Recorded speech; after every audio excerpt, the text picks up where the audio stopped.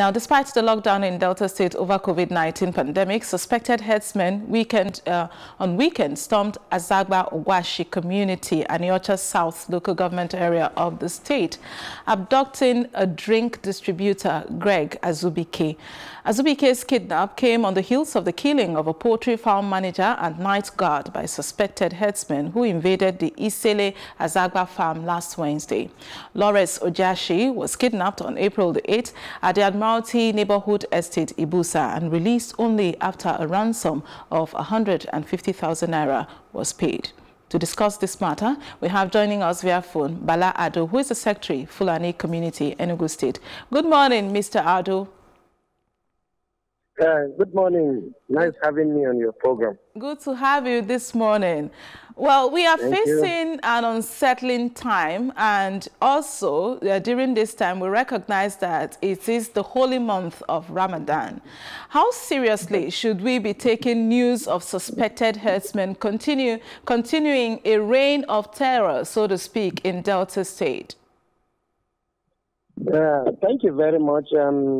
I wish Nigerians happy Ramadan period, and I also pray that this pandemic that is ravaging the world now, especially around our communities in Nigeria, I hope we observe all the necessary health related protection or safety measures so that we'll come out of this thing soonest. Just like you mentioned about the issue of herdsmen, it's unfortunate that we are facing the issue of this pandemic, and we as Muslims, we are in this month of Ramadan, which is one of the holiest months we have in our faith. That issue of herdsmen killing, doing this, doing that is unfortunate. And just like you said, I'm from Enugu.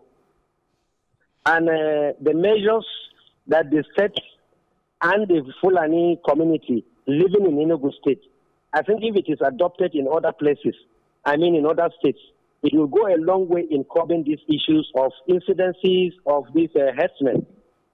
Because in Enugu State, when we had issues like this, the state government engaged the leadership of herdsmen in Enugu State.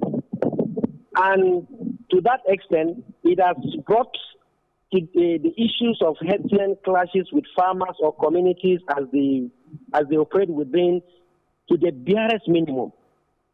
Because Enugu State has not been in the map again that herdsmen kidnapped this, the herdsmen killed this, herdsmen raped this person, herdsmen did this, herdsmen did that. It is not because of anything, but it's because of the ingenuity of the state and the leadership of the herdsmen in Enugu State.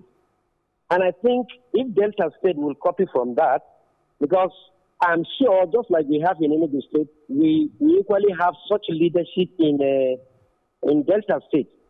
If the state can engage them, know what is the problem, identify the headers that are resident in Delta State, so that they can come up with a committee that will oversee some of these things, and they will be engaging themselves from time to time, which will now offer solutions to some of these issues of herdsmen and communities.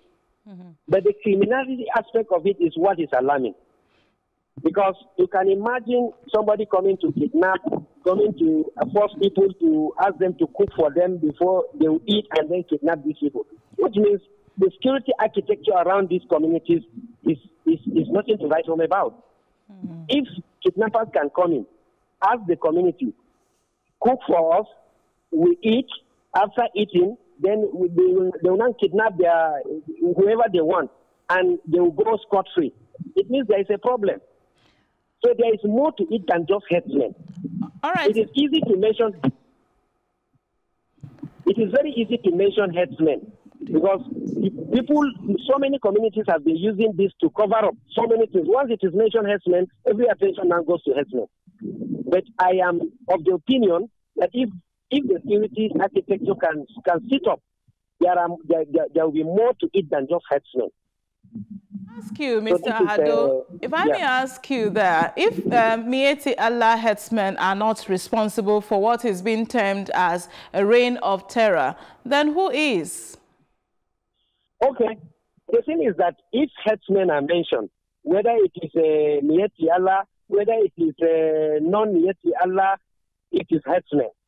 So what we are saying is that I may not speak on behalf of Miyetti Allah anyway, but what I'm saying is that as a Fulani man and as a herdsman, I will share my own opinion. Just like I've earlier said, in Enugu State, what we have been doing and the level we have gone in this issue of herdsmen and farmers, I think what I will say here is that it's not the issue of whether Miyetti Allah or this. We are talking about herdsmen who are known to be rearing cows. And unfortunately, most of these people that are perpetrating these evil acts, even those that are arrested, you may even find them not connected with the herdsmen that are rearing cows in the bush. They may not even have anything, any cow in those areas. They'll just come from nowhere, do what they will do and go. But what we are saying is that there is more to it than just being herdsmen. Because the security have to come up, have to sit up. And that can only be achieved if the state, I mean, like Delta, if they can engage, like I said, the leadership of the herdsmen in Enugu State, in Delta State, whether it is Miyetti Allah, whether it is Kautal Hore, whether it is the normal leadership of the herdsmen, I mean the Ardos, the traditional rulers, I think it will go a long way in bringing a stop to this menace. All right. Thank you so very much, Secretary to the Fulani community, Enugu State, Malam Bala Ardo. Thank you for your time and keep safe. Thank you for having me.